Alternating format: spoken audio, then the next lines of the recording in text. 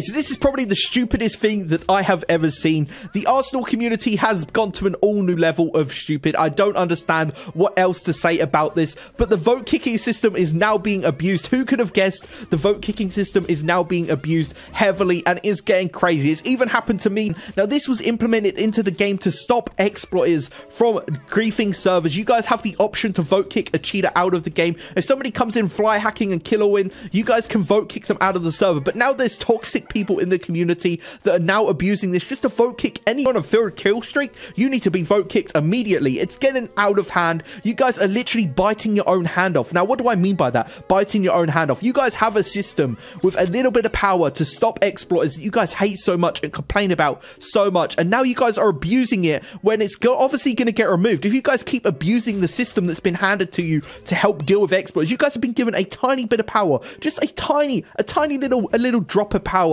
and you guys are now abusing it by vote kicking everybody who is better than you out of the game. I honestly don't understand. It's honestly so surprising that this has happened. Literally, the Arsenal community is like the dumbest community that I have seen. You guys have been given something to help you deal with something, and now you guys are abusing it and just kicking random people out of games. Now, obviously, the Arsenal devs are going to do something about this. I don't know what they're going to do, but if you guys keep abusing this, it's going to get removed, and you guys